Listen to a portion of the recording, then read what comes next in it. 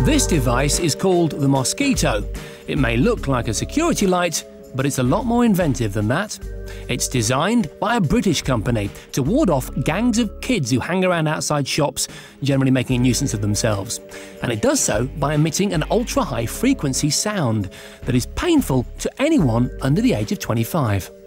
It's similar to the non-lethal sound weapons used by the US Army in Iraq to combat rioters, and incredibly, it's designed to only affect people under 25. I wonder. On the left we have the girls. They're both 24. And on the right we have the boys. They're both the other side of 25. In theory, the girls should be susceptible to the Mosquito, and the boys shouldn't. So, let's find out.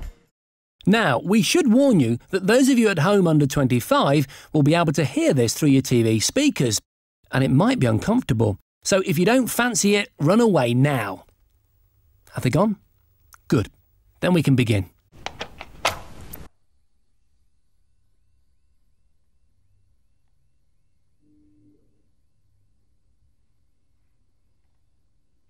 Those of you blessed with youth who are watching at home should be able to hear this right now.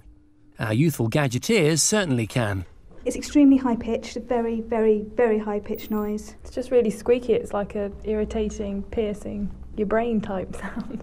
I can't hear it. Can you hear anything? Can't hear a thing. You're older than me. Oh well, there we go. Can we turn it off now, please?